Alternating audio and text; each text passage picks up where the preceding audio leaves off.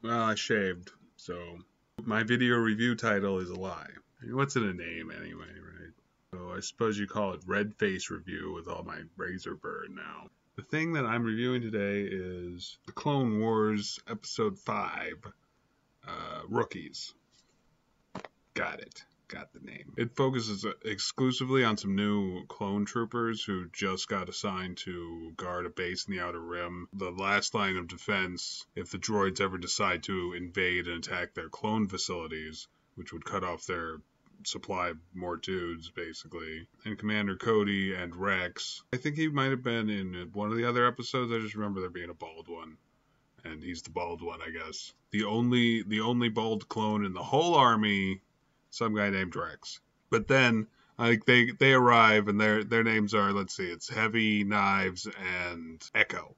They arrive there and the people are just like, oh, you're at the boringest place ever, you know, because we're right in the Outer Rim where none of the action is. But then the commander shows up and he's like, this is the most important job because if they decide a sneak attack and we're not here, we'll get our clone facility right away and we'll all lose.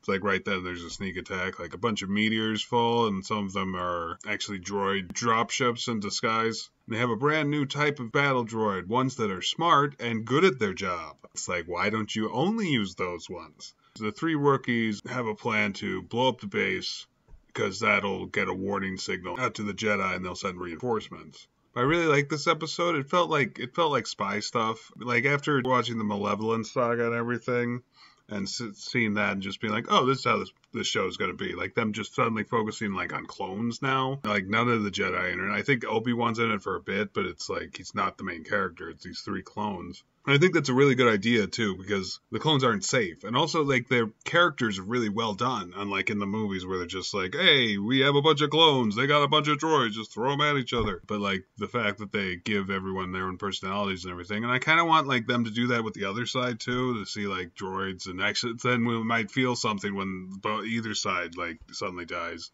I think having like droids like call each other names or start being like, I don't know, slightly cooler, I guess. Just them being, because right now they're just like nameless, silly things for the most part, except these new battle droids seem pretty cool. And this does feel like a real war thing too again. Like I really hope the focus is mostly on like showing us just different aspects of this war, and it doesn't feel like it has to start focusing on any one individual person or anything. And actually focusing on, I mean, I see why the Bad Batch was made, just in that like the clones are probably the most interesting part of this show because everyone else is safe, you know?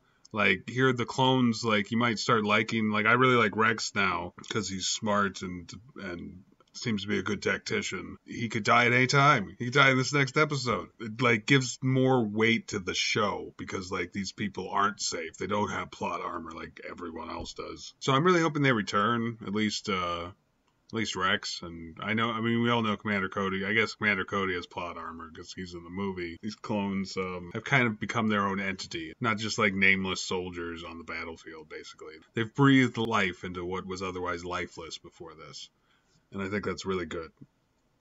That it's definitely, yeah, they should keep doing that. So, good episode, 10 out of 10.